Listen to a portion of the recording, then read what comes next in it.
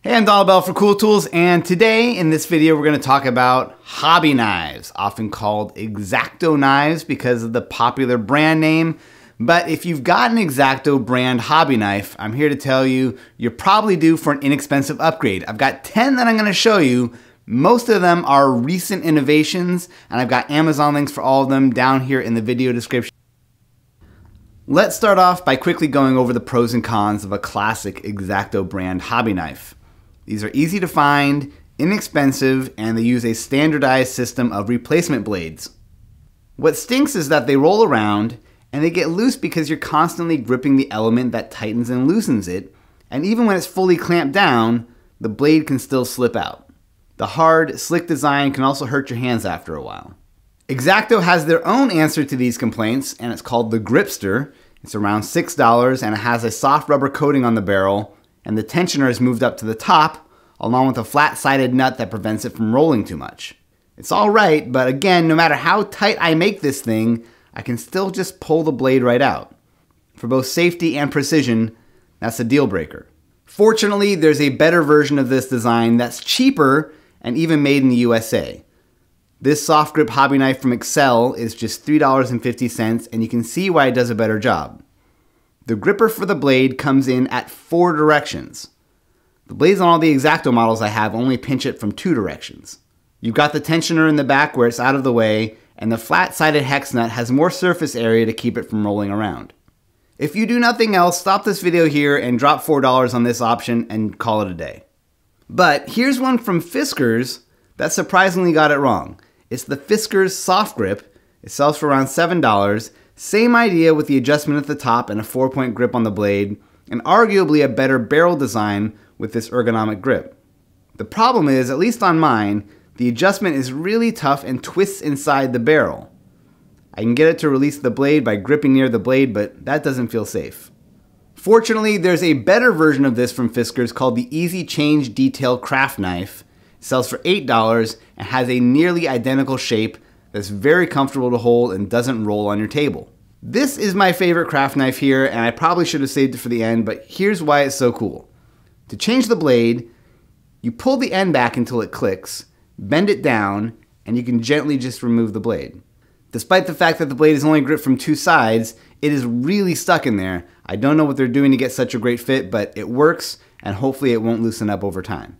While we're at it, here's another Fiskars quick release design, but for a heavy duty number 2 blade. This one is around $6. It has a bigger, chunkier handle, and one side is somewhat flattened out and uses a gray rubber that's got a little give to it.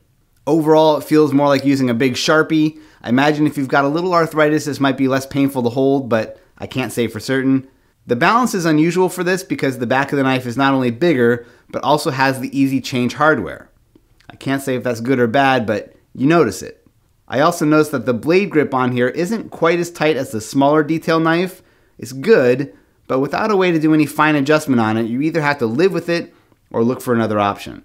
I also thought the blade cover for this was insufficient. It's kind of hard to put on without stabbing yourself. Now here's a really unique option. This one's from Excel, who made that great cheap option I showed at the beginning. This is a retractable blade in a metal clip-on pen design. It's $10, but it feels very James Bond. There's a fine knurled grip on the tip of the barrel. A button above the clip retracts the knife with a very satisfying click. As you'd imagine, the blade itself is about half the size of a standard number 11 blade. This also makes them a specialty to reorder. A 2-pack of replacement blades on Amazon runs around $7, almost as much as the knife. Still, it's a cool design and neat that it completely retracts into the barrel for safety. That said, there's nothing to prevent it from accidentally getting engaged if anything pushes up against the plunger, so I wouldn't keep this in a pocket. For a somewhat safer alternative to a retractable hobby knife, there's this brand called Pen Blade.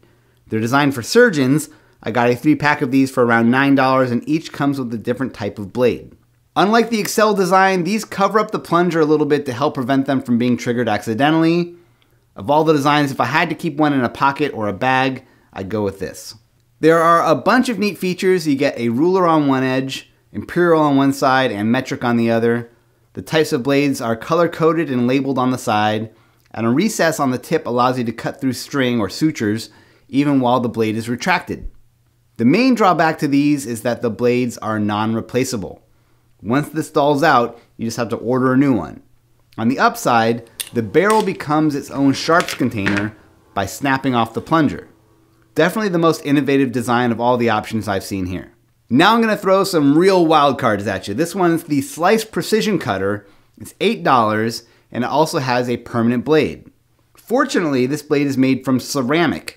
It's advertised as lasting 11 times longer than a comparable steel blade, plus there's no chance of it getting rusty. It's also safer than a typical blade. I can gently poke my finger with it without getting cut, and there's much less exposed blade.